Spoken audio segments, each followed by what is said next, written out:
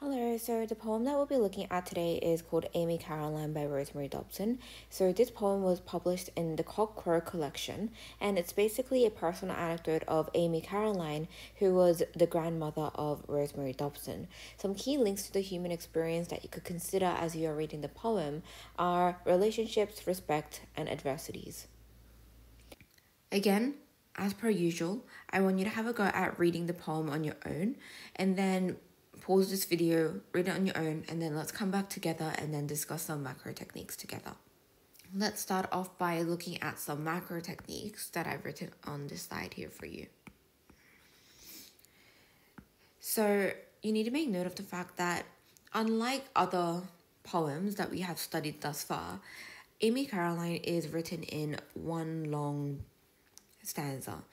And I think you could kind of think about this together with enjambment, in which the lines of the poem are enjambed. So it creates a sense of continuity. And it almost feels like, I think I've written it here, but you're connected with this idea of storytelling, wherein it almost feels like there is an oral storytelling tone in which the persona, or more so Dobson, is telling us a story. And if they are telling us a story, it's usually like, continuous. It's not jarring, or it's not like reading a story. It's like oral storytelling. They are just telling us the story of their grandmother in a way that is very continuous. And that's basically been enhanced through the use of one stanza and also the use of enjambment. The next one that you could think about is the use of free verse. So there isn't a sense of regular meter or rhyme, and therefore the lack of regularity is also adding to the notion of continuity that we have been talking about. Finally, another thing that you could think about is how this poem is anecdotal, and it's written in first person. So we start off with my grandmother, and it's adding a more personal voice, and it's making the poem to seem like more of a personal story, and the delivery or the communication of a personal story of an individual. So it's as if Dobson is relaying to us her own experiences and her story for us to understand and sort of resonate with. And again, it's anecdotal because she is reflecting upon her experiences of reflecting upon her grandmother, and it's also anecdotal because she's sharing her story of the lived experiences of her grandmother, Amy Caroline. Now let's start from the top. So again, make note of the fact that the title itself is a reference or an allusion to Amy Caroline, who is the grandmother of Dobson. So make note of how, once again, going back to the anecdote, it's an anecdotal poem. And if you remember on the previous page, we talked about how it's a first-person anecdotal poem. And here that's reinforced through the use of personal pronoun. Of my grandmother. My grandmother living to be 90. So we have the commas here, and essentially that's enclosing living to be 90. So you can make note of how the caesura is adding to the pride, or like more so the proud tone of Dobson, who proclaims that her grandmother had lived to the old age of 90. Next, if we have a look, it says, met whatever chanced with kindness. Now, whatever chanced, I think you could make note of the diction of both sections here. So, whatever, you could sort of talk about the diction of whatever, emphasizing like how she wasn't very selective. So, she's not just like, okay, I'm going to be like, kind to this person and then like not kind to that person kind of thing, but whatever she was chanced with, she would treat with kindness or approach with kindness, and essentially emphasizing how again she was non-selective in her kindness.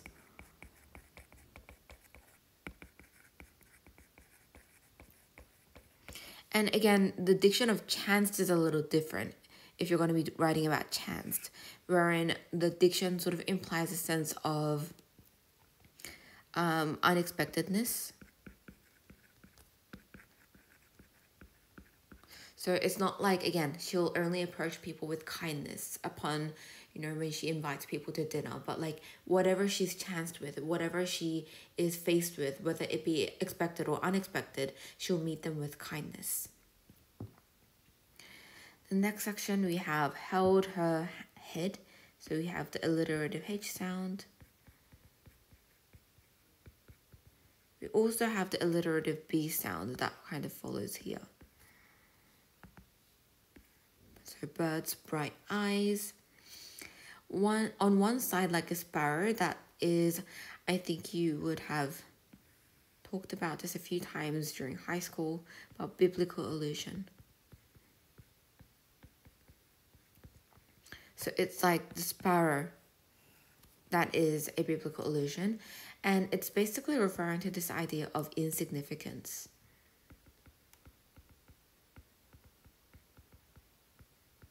So a sparrow is basically seen as very insignificant, yet God is able to provide it with love and take care of this insignificant being or presence in this world. And essentially, when we have held her head on one side like a sparrow, had a bird's bright eye, it's sort of suggesting the difficulties or the adversities or like the insignificance of Amy Caroline within the broader world, in which she's not like someone who has succeeded in life. She's not someone who has achieved all these like amazing things there, like, on the surface, but she's just a sparrow and she had a bird's bright eye. At dinner, used to set an extra place for strangers. This is something that you could make note of, in which, let's get rid of the biblical simile because I've already written it on the side. So you can make note of what we just talked about in regards to biblical allusion as biblical simile as well. But going back to what we were saying in regards to dinner and stranger, what we could talk about here is I would say like juxtaposition, in which the connotations of dinner, it becomes subverted. So we think about dinner as more of a cordial event. So we kind of like invite people who are close to us to dinner.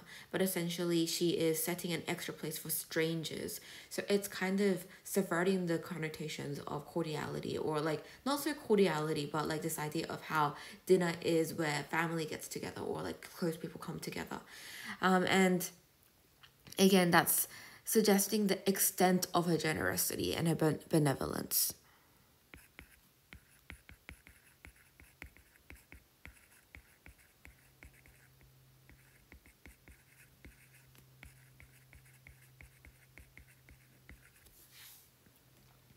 Then moving on, it says, this was done, she said, in Bendigo and Eagle Hawk. I'll come back to that because it's repeated at the later half of the poem. It was a custom she observed. In her thin house that spoke aloud of every kind of weather. Now, I think this is quite important. So the thin house is a metaphor. Obviously, a house cannot be thin. And we have a personification of how it spoke aloud of every kind of weather. So essentially, it's adding to the imagery. If your house is thin, it's sort of like capturing the notion that like the house that you're living in is not one that is very like new, or it's not one that is very strongly built. It's one that is very thin, and it gets influenced or impacted a lot by the weather of the day. So it spoke aloud of every kind of weather. So when it's thundering, like it feels like the house will be like blown away, and like whatever, like that kind of thing. So the imagery is adding to the idea of adversity, in which they're not seemingly financially well off or stable. Yet, what you need to make note of is how there is a juxtaposition between that kind of idea of adversity, like financial struggle, with this idea of giving. But I think what's more important is I've given you here the words like put out, scattered, or more so like scattered crumbs. It's going back to this idea of frugality. I think that kind of frugality is more evident in these two, where we have scattered crumbs and like saved. So it's not like they are living in abundance and they are able to just like, oh yeah, like let's feed the lizards, or like let's give the birds some food, or whatever. It's this idea of frugality in which they are, well, Amy Caroline is giving, right? So she's giving, and we sort of see this idea of like, caring and love, in which she's like providing to the lizards and like the wrens and whatever, and then she's watering the geraniums. However, there is a sense of frugality that is being enhanced. So she's not giving it from a position of abundance, but she's giving from a position of struggle and adversity.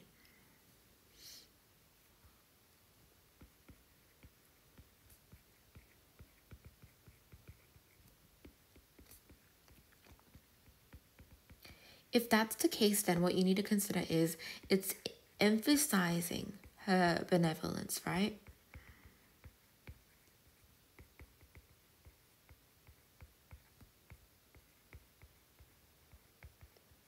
Where it's not that you are giving just because you have so much to give, but you're giving with just a kind heart. Another thing that you could make note of is there's a lot of naturalistic kind of references or imagery here, and we have the reference to the lizard, wrens, which is a bird, and we also have the geraniums. And basically what you could think about is, again, I think we're going back to this idea of giving. So giving to those more in need.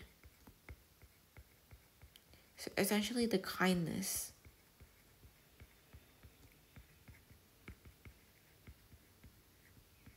of the very act in which, although she is struggling and although she's not in a very financially abundant position, she is still willing to give to those who are more in need, i.e. the lizards and like the wrens, who are just part of the natural world.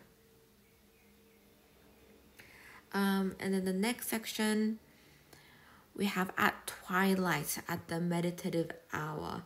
So we have like a symbolic time. So it's set in twilight, or more so like at twilight.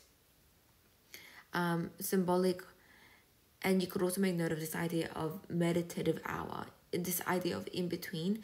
And Dobson, she is reflecting upon the life of her grandmother in that meditative hour at twilight, as she's thinking about her grandmother, who was perched on the piano stool in semi-dark. Again, this idea of like in-betweenness, right? Meditative. She likes to strum the songs learned long ago. So essentially, there's this idea of being in that meditative hour, being within that semi-dark period. Dobson is reflecting upon her own grandmother, who was also in the same time perched on the piano stool as she strummed the songs learnt long ago in Bendigo and Eaglehawk. Now, in regards to like the repeated reference to Bendigo and Eaglehawk, what I want you to make note of is there's a reference to this idea of Australian rural culture.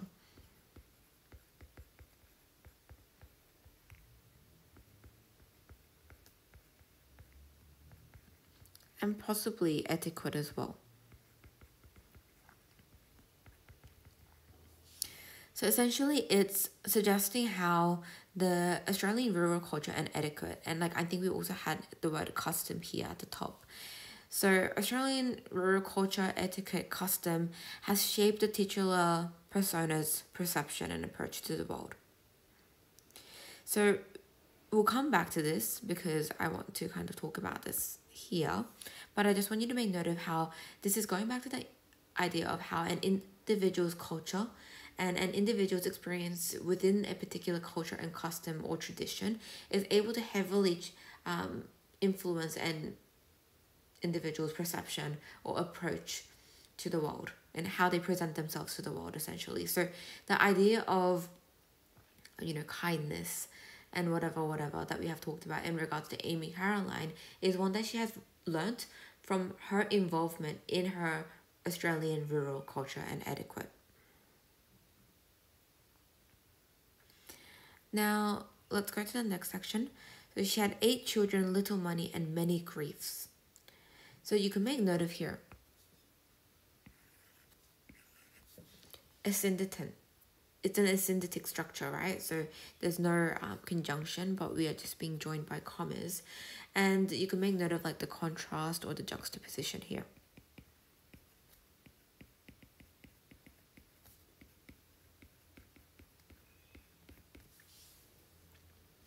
So essentially by or through this juxtaposition and contrast and synthetic structure, what we're able to find out, or not find out, but like what Dobson is able to achieve per se is emphasize the notion that like Amy Caroline had truly struggled. So it's adding to the adversity. So adding to.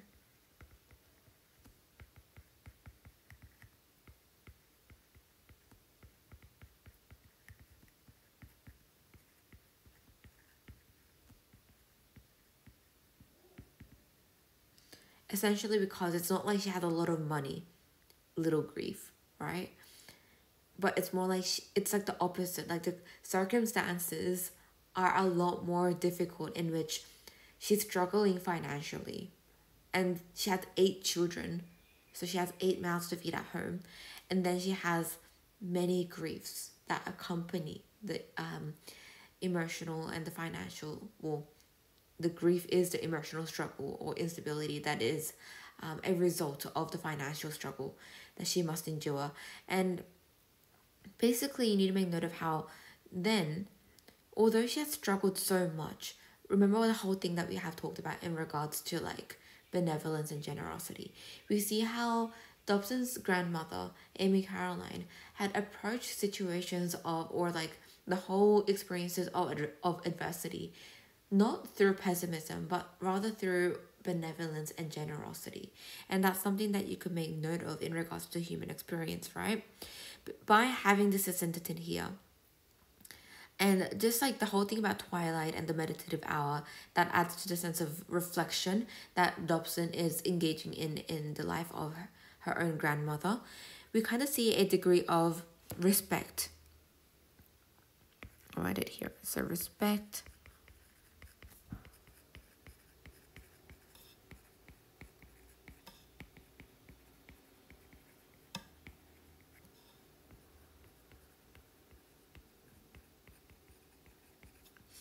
So wherein Dobson is showcasing her love and respect through her own grandmother who had overcome all the adversities in her life through kindness and generosity. And again, not pessimism.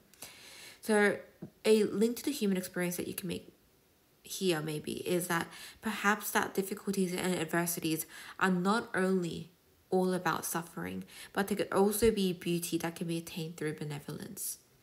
So that's something that you can make note of. I'll write that down for you in the next slide. And then we have the next section where we have the anaphora of she was sorry she never had a jinka and a horse. So the anaphora of she, emphasizing this kind of juxtaposition in which Dobson is kind of detaching herself from her grandmother. Like she was sorry she never had a jinka. So emphasizing again, she's separating her experience from her grandmother, adding to this idea of like admiration and respect again. Like she's sort of like, oh, like my grandmother, like she has experienced all this, like this was her life and I kind of respect her for that kind of thing. She was sorry is also a short sentence. It's kind of truncated in comparison to like the longer lines that preceded. And then she never had a jinka and a horse to drive about in the roads of her own. Something that you can make note of here is, firstly, you could make note of like the diction of never. So it's sort of like she never had a jinka and a horse. but it's this idea of her own. It's, I think, quite a good link to this idea of well, it's more like a good link to cockcrow.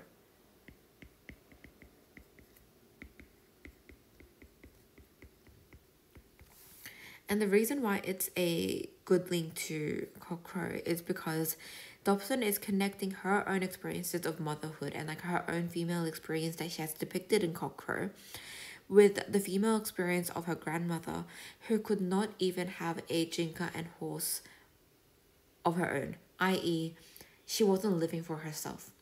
She was living for other people. So, living for other people, this idea of obligations that had bound her experience to a particular individual, and she couldn't actually live out her life as herself. But essentially what I want you to make note of is Dobson, like the whole like oral storytelling tone that we have talked about at the very beginning, through reflecting upon the experiences of her grandmother, she's able to gain a better understanding of herself and possibly her female experience. So she is reflecting and telling us a story of basically her, well, yeah, so she's telling us a story basically, or she's telling us her reflection or her experience of reflecting upon the life of her own grandmother. And essentially what you need to make note of is it is through reflecting upon the lives of other people how sometimes we're able to find a better understanding of ourselves. So reflection doesn't always have to be like about ourselves. It doesn't always have to happen like internally or like introspectively about our own life, but it could happen in it could be about someone else, and that might be able to provide or shed more insight about us. Now, the paragraph writing task that I want you to have a go at doing today is, what ideas on adversities does the poem Amy Caroline explore? And basically there are a lot of different things that we have talked about and a lot of things that you could sort of write about. Essentially, you could think about this idea of overcoming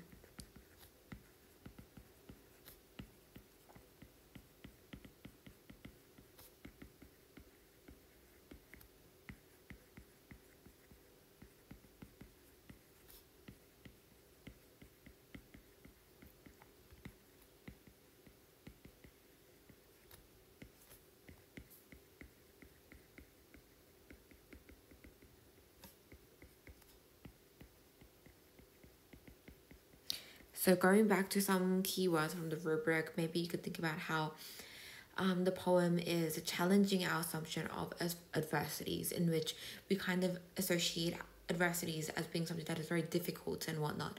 However, we kind of see how Dobson's grandmother, Amy Caroline, the titular persona, has been able to overcome these adversities, not through just being very pessimistic and like just hating on her life, but rather through acting out of generosity and acting out of benevolence. Some other things that you could make note of is, in connection to that, like, you could also make note of things like the rural Australian.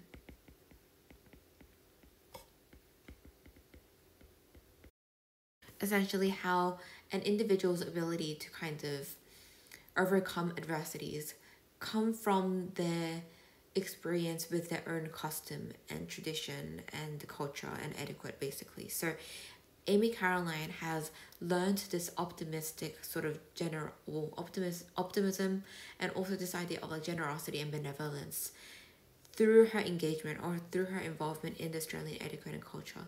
And that's essentially something that you could also consider. Another thing is how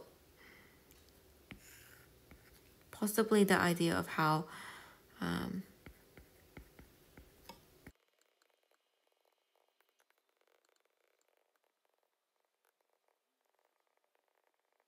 think these are some other ideas that you might be able to write about. So you can always find beauty, so it's more about perception. So again, it's going back to this idea of optimism, right? So you're not like just going to be hating on your life, being like, oh my god, like my life is so bad during times of adversity, but you're able to find beauty within moments of, or you're able to find beauty in a life that is full of adversities and challenges as well.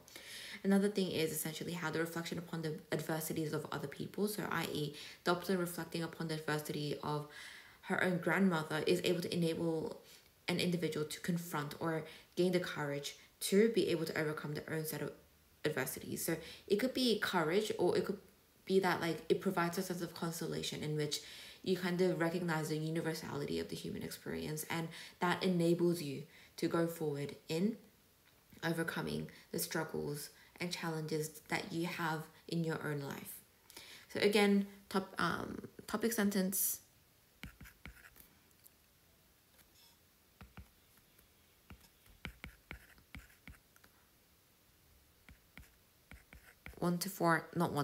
Four analyses and a concluding sentence. You could include a context sentence separately or as just part of your analyses, and it would be fine.